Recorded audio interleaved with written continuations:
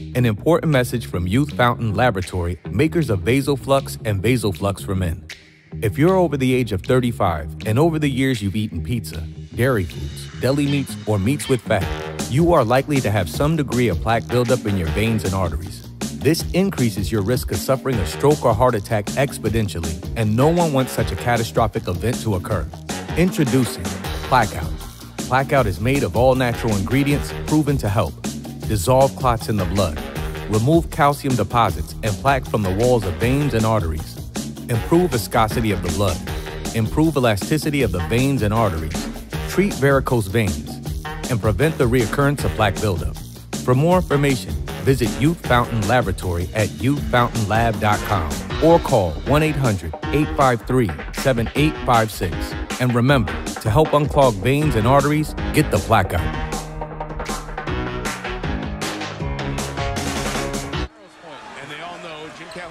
Shot clock at 2. Taliek Brown has to force one from deep.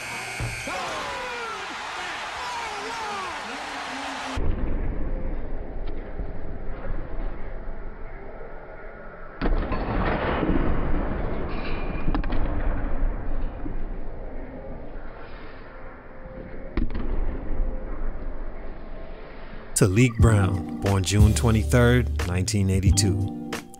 Today's feature, in his teens, had dreams of following guys like Bob Cousy, Kenny Smith, and Kenny Anderson down the same path that led them to the NBA. He had literally the same upbringing as those guys, with the trials and tribulations that come with being a Queens, New York City point guard, but a very different outcome.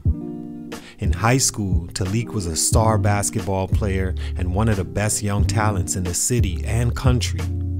He, along with names like previous Stunted Growth features Omar Cook and Andre Barrett, were expected to restore New York City point guard prominence and continue that fire of what point men from that way brought to the game. While he became an NCAA champion and played professionally for 10 years all over the world, it's a huge visual alteration to the picture most had of his career direction. Why was that? He was just as good a leader as both Kennys, bigger than Barrett, and the only point guard from the city to win a national championship of the four and before Kemba Walker. Here's what I think happened. Salute to Bart Simpson for this request. It's your boy JC Stunted Growth. Let's get it, man.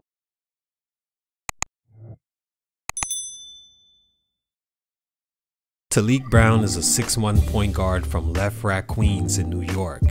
He grew up watching Smith and Anderson carve NBA paths and wanted to be just like them.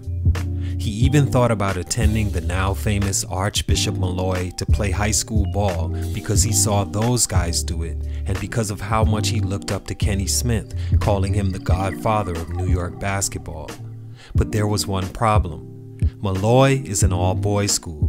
St. John's Prep, like he eventually chose to attend, as he explains, had girls running around everywhere. That reason tilted the seesaw for Brown, and he never looked back, becoming a star for the school and McDonald's All-American by the time his career was done. Stunt number 1, mentality. Now walk with me for a second and try to understand this perspective. Most times, hard work will not get you to where you want to go. I think people confuse what it means to work hard. It's not just on the basketball court or in the gym. You have to work hard on all aspects of your life because when you're being considered for one of the rarest jobs in the world, everything about you is taken into consideration. Things like having the right mentality to go along with your effort is usually lost in the journey. Like Eddie Jones, for example, I see in the comments a lot of people say that his downfall was that he didn't have the right mentality to dominate you like a Kobe developed, and respectfully, I agree. When looking at all the other point guards that made it from either Queens or from New York, you can see that basketball was their main priority. Not girls or hanging with friends, or in some cases even school was sacrificed in order to build the qualities scouts would later be evaluating. Taliek Brown, in my opinion, had the wrong mentality.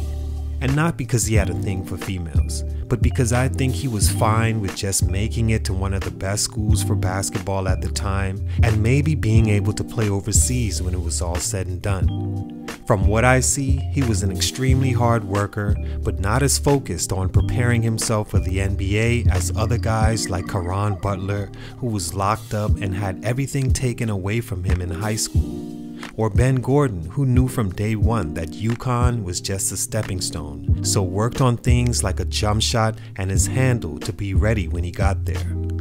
Brown chose UCONN after visits with Jim Calhoun at the campus and at his home, and came into a starting role from day one. He stayed all 4 years there and never averaged at least 10 points a game, never shot more than 25% from 3 except for his sophomore year where he shot 30% and shot 57% from the foul line over 4 years, which almost ensures you'll be undrafted.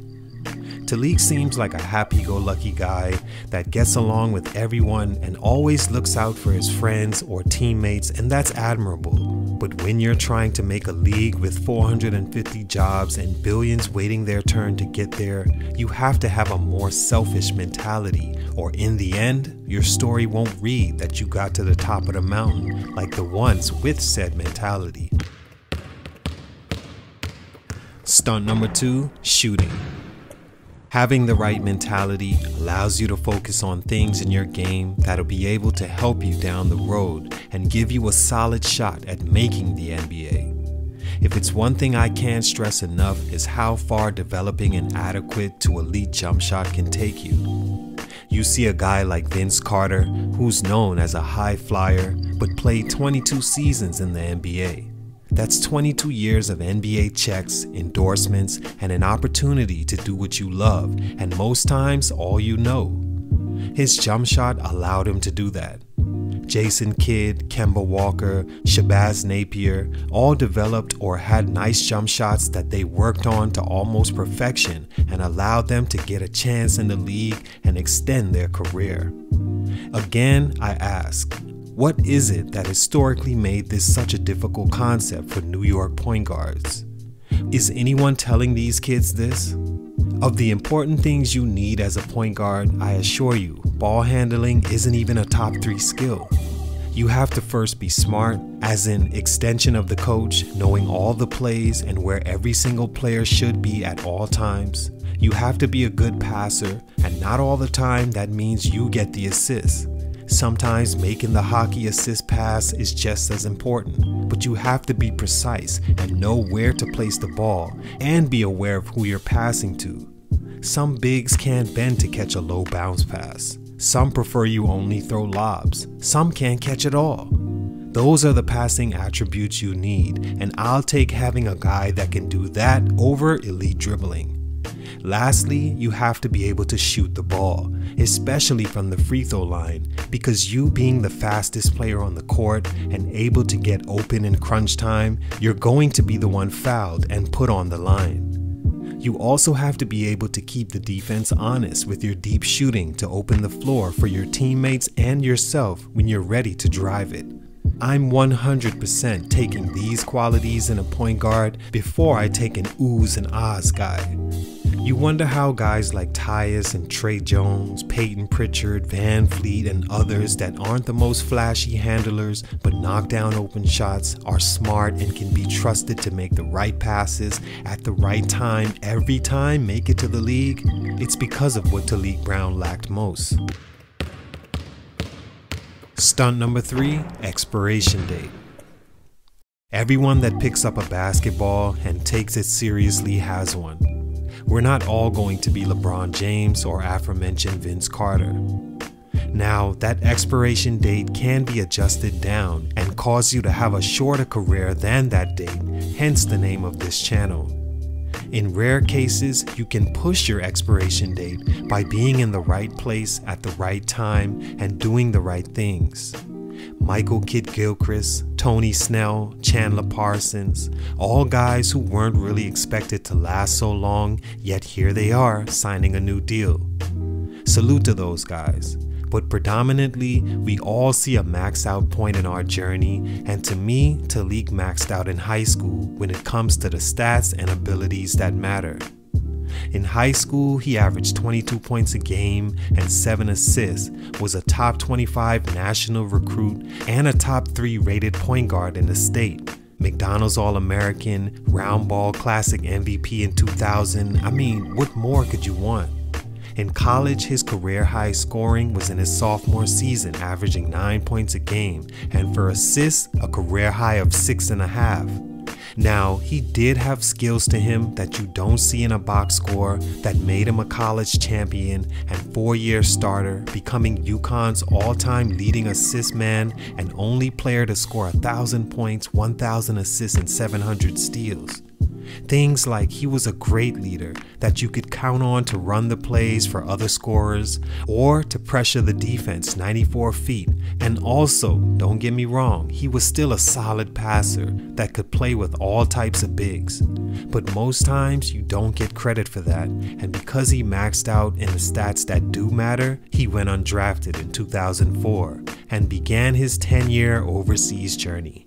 He completed his playing journey in 2013 and in the NBL, to which he returned to UConn and is now the Director of Player Development. All in all, Taliek Brown is a legend where he's from and had a great basketball experience, from the highs of hitting that amazing shot against Pitt to going undrafted and not playing a single game in the league.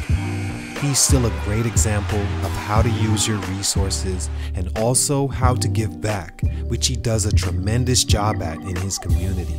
Salute to him, nothing but respect, but for these reasons, his growth was stunted. It's your boy JC Stunted Growth, and I'm out. Also, visit stuntedgrowth3.com right now. We have some new winter merch for all your fashion needs. We have the Legends Edition package, the Championship Edition, and much more to satisfy your winter fashion. Once again, visit stuntedgrowth3.com right now. Please like and subscribe to this video for more content. It's your boy JC Stunted Growth, man. Let's get it.